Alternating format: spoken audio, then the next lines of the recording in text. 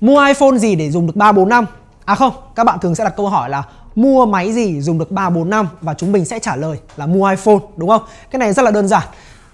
iOS hỗ trợ cập nhật lâu dài. Máy thường có chip mạnh, thường có camera xịn, dùng về lâu về dài 3-4 năm vẫn ngon. Rồi thiết kế, rồi màn hình, rồi vân vân và vân vân.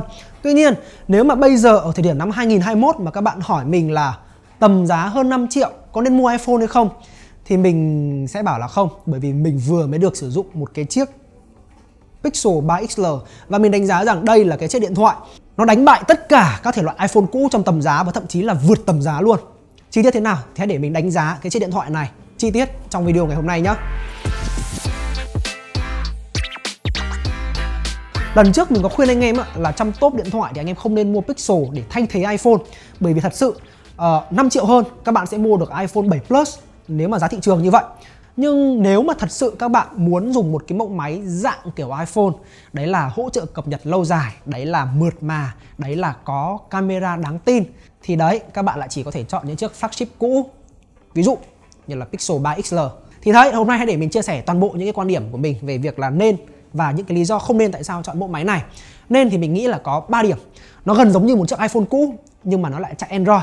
Đấy là nó chạy một cái hệ điều hành Android thuần, rất là mượt mà. Kể cả con chip hay cái màn hình của nó không phải là có những cái thông số cấu hình quá cao trong năm 2021, nhưng cái thời gian trải nghiệm của mình với cái tấm nền hay là với cái cấu hình máy này, nó không hề có một cái bất kỳ một cái vấn đề gì cả.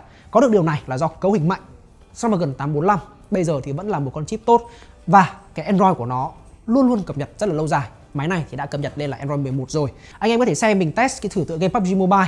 Mình chơi được ở hai chế độ là HDR 40 FPS và mượt 60 FPS.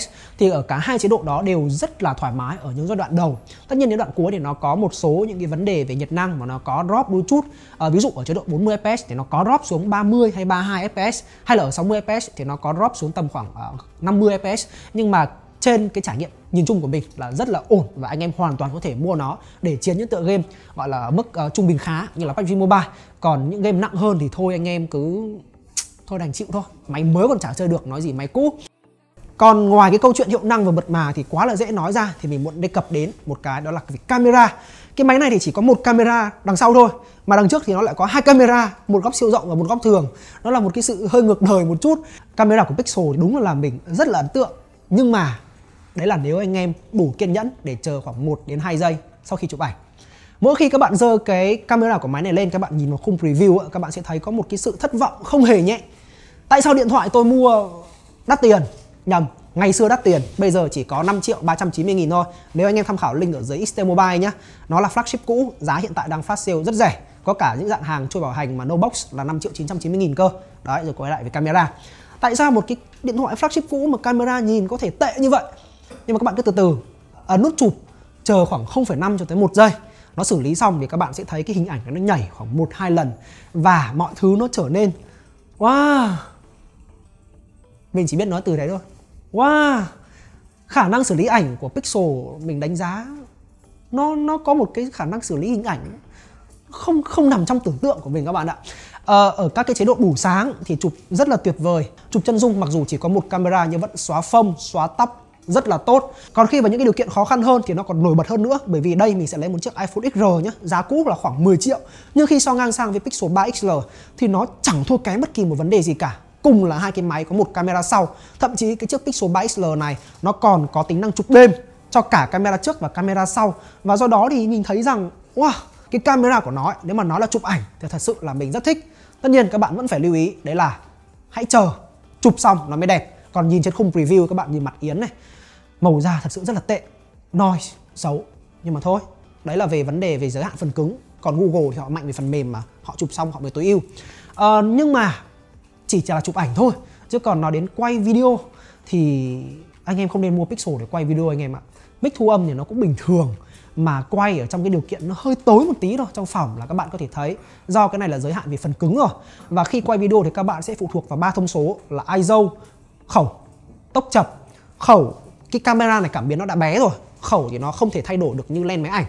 Tốc thì buộc phải giảm bởi vì điều kiện tối, và ISO thì buộc phải đẩy lên, mà không thể xử lý hình ảnh tốt được, cho nên là hình ảnh rất là noise, chống rung thì cũng bị mờ và giật nữa.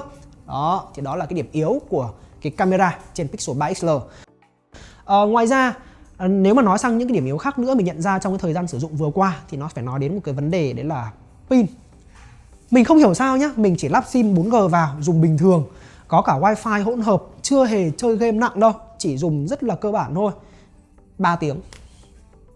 3 tiếng on screen cho một viên pin khoảng hơn 3000 mAh trên một cái thân máy cũng không hề nhỏ nhắn một chút nào. Thật sự nó yếu đến mức quá là tệ.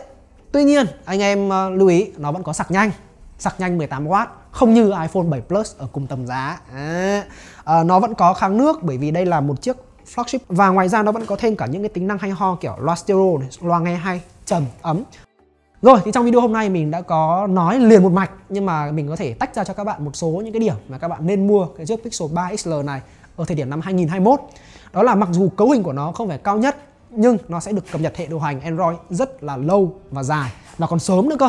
Mà kể cả cấu hình không cao nhưng vẫn chiến được game ngon, vẫn có cái trải nghiệm rất là mượt mà, dùng cực kỳ thoải mái. Ngoài ra thì cái thiết kế của nó cũng to, nhẹ, nó cũng có màn hình lớn, trừ cái tai trâu này ra quá xấu.